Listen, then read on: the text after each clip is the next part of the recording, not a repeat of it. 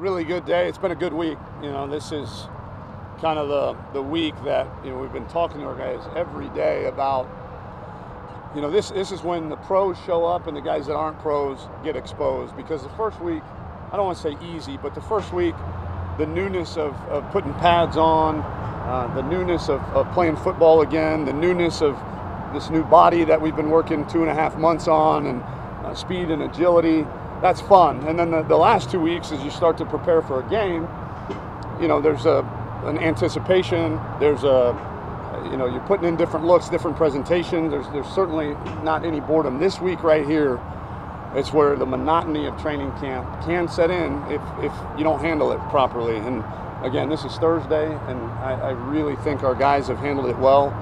We've got another one tomorrow and then a scrimmage on Saturday. Really excited to see our guys in action on Saturday, because after Saturday, we got to start preparing to win a game. And so I think, you know, without saying it's completely black and dry, most of the two deep will be set after Saturday's scrimmage. And certainly injuries or, you know, performance or something like that can certainly change that. But I think, you know, we got to start preparing to win a game on Sunday, and we got to know who the guys are that we're going to be able to do that with. So I'm super excited to watch them play tomorrow and Saturday. Tom, you said it, Big 12 Media Days, you know, I'd like to name a quarterback, maybe the week out, but maybe, you know, it goes right up to the game if you know, Rising or Thompson get into it.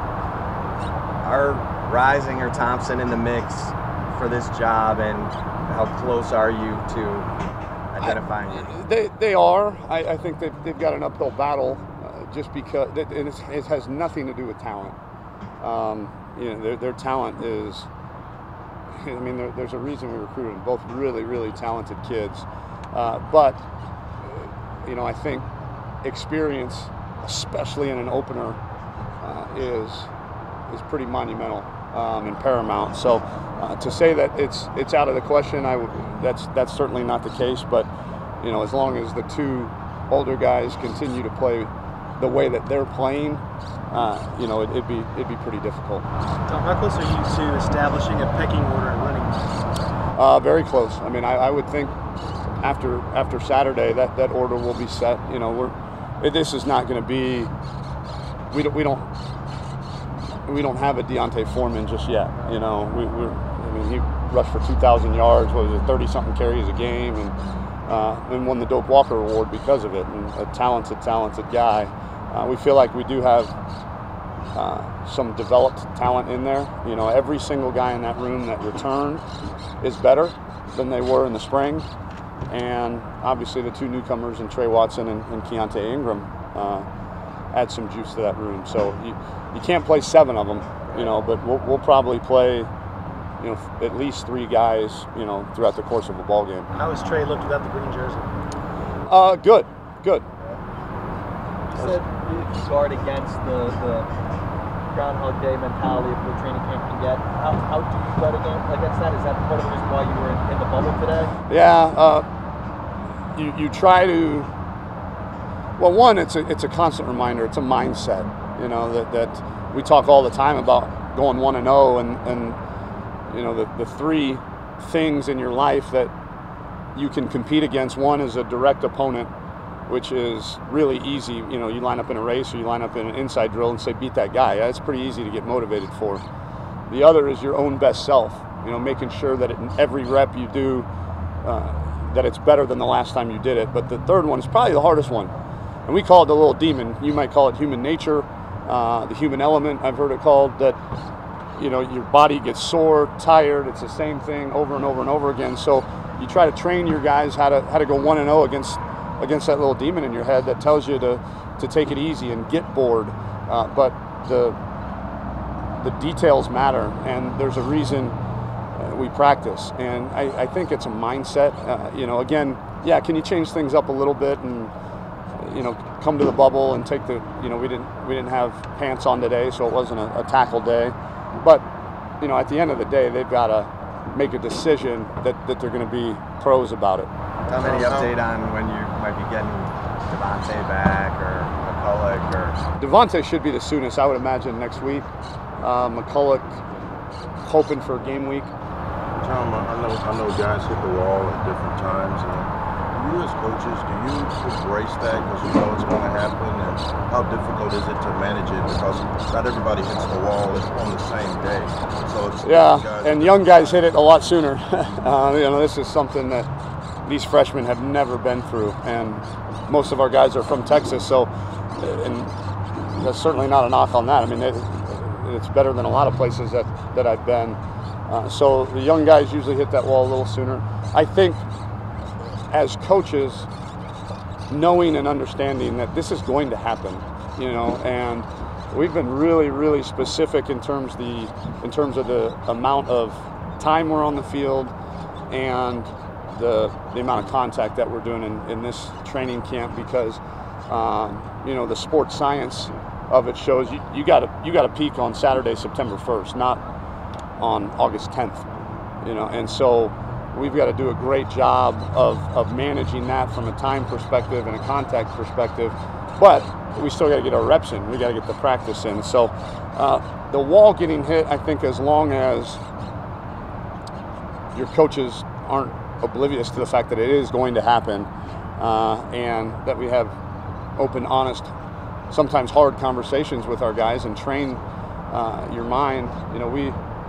One of my favorite pictures of all time is, and we showed it in a team meeting earlier this week, and it's during the Vietnam War, the picture of the burning monk, right? The guy pours gasoline on himself, lights himself on fire, and the guy that took the picture said, and there's a quote that says, he didn't move an inch, didn't utter a sound, in stark contrast to the wailing crowds around him.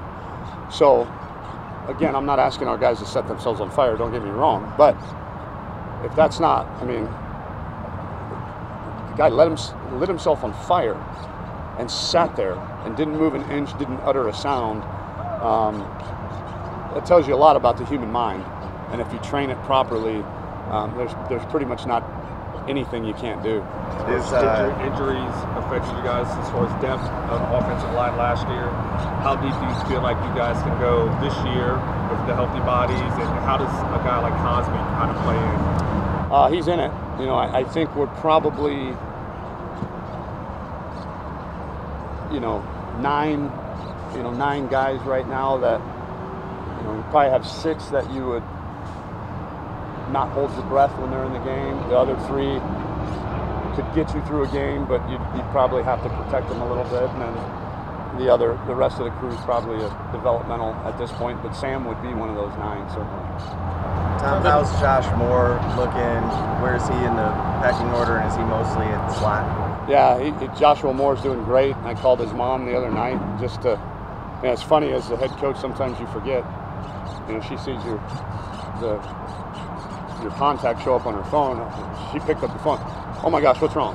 I'm like, no, this is a good call. I'm calling you to tell you that your son's doing an unbelievable job, and you did an unbelievable job raising him.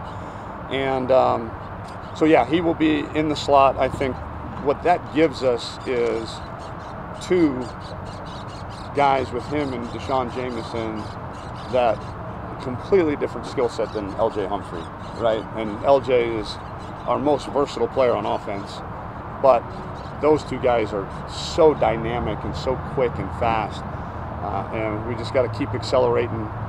The young guy mistakes, they got to. And I told both those guys, we're going to put you in the game in 15 days, and you've got a response 16 days, whatever it is, and you've got a responsibility to make sure that you don't let the rest of the team down by having a full grasp of what you're supposed to do exactly and doing it perfectly right. Are they in the mix on punt return? Yes, both of them. What's your concern level at linebacker now with the injuries? High. High. Yeah, it's obviously we lost 2 in the offseason, and then to have 3 basically, or 2 go down, and then when you move from safety to linebacker to make up for it goes down. That and then having 1 suspended for the first half of the Maryland game, so it is a concern. But yeah. you know, the good thing is we're pretty well versed in our dime package too. So if we had to live in that for a week or two, I think we could. But we'll find a way to get through it. Moving anybody? Not yet. No. Yeah. Was Overshone going to get some playing time against Maryland? Did he not get hurt? Yeah. Oh yeah. Yeah. He would have been out there. Yes. Okay. I thought I saw Caden Stearns with his shoulder wrapped up after practice. Is that him? He's got a bruise, a contusion. Yeah, but he finished practice. He'll be fine. Are you going to the bubble more? Does the whole Maryland thing affect the way you have to coach them these days? It's you know, anytime you lose a student athlete, it's a tragedy, and you know, our hearts and thoughts and prayers are with him and his family and the whole University of Maryland community. But you know, I have a lot of confidence in the way that our training staff, our strength staff, our assistant coaches, that the way they operate is you know, as good as there is in the country, and you know, we take every precaution that there is. Tom, how close are Sam and Shane in terms of that battle? Is it one guy's ahead one day, the other guy? That's probably the best way to put it, which is, you know, we need to have one guy be ahead for more than one day. You know, I think, you know, they both have had their really, really good moments. They both have had some that you kind of shake your head at, but overall, it's a really good thing. I mean, that both of them have pushed each other to where they're both playing at a level that I haven't seen either of them play.